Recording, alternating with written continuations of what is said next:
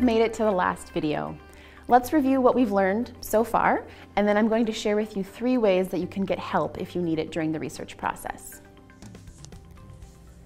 When we started this tutorial, we started off talking about the different types of peer-reviewed articles that you're going to encounter in your research. We talked about empirical studies, meta-analyses, and review papers, and how, for the purposes of your research, generally speaking, you want to be focusing on empirical studies.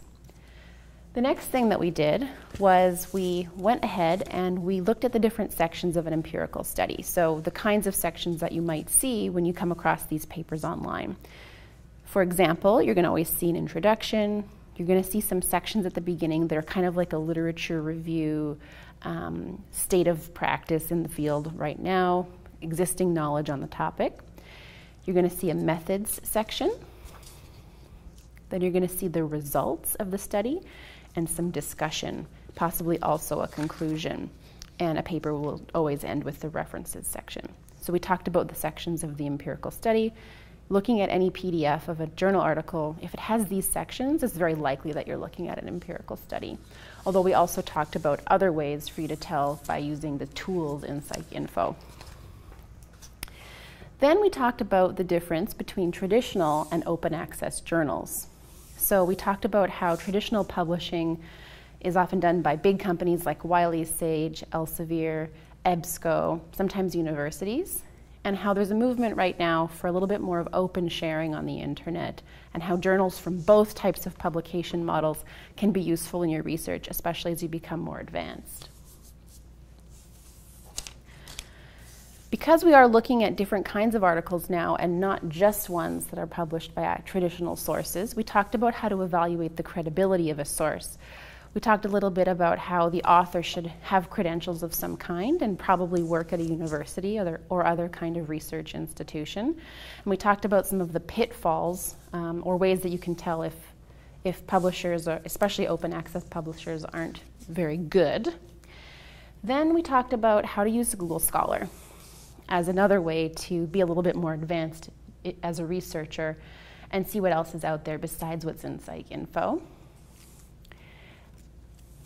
We covered how to do citation linking, so both how to use Google Scholar to see when there's a paper that you found, who else has cited it, so you can sort of link out from that paper. And then we zoomed in on the reference list from another paper and talked about how you can use the references in that list as further resources, and also how to go through the reference list and determine what all the different parts of it are. Finally, once we did that, we talked about how to actually do references of your own in APA style. We used the website APA Online Writing Lab, and we talked about how to use the examples on that website to piece together your reference list, kind of like a puzzle. Once you start working on your project, you may need or want help. And as librarians at CapU, it is our job to help you. Here are 3 different ways that you can get help from us. The first is by email.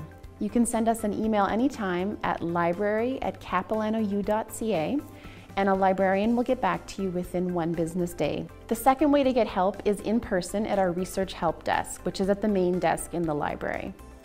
Our hours vary throughout the year, so check our website for what they currently are. And the third way to get help is via an online chat system called Ask Away.